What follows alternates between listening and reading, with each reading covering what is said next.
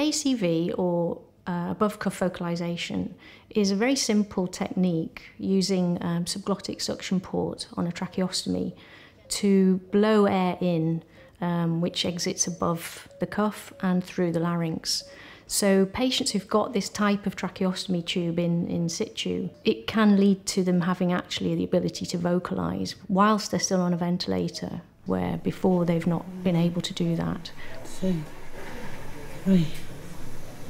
One of the benefits of facilitating early vocalisation is that patients are less anxious, they are less frustrated, hence they're able to sort of cooperate much better with therapy, with the physio, and participate in their treatment decisions as well.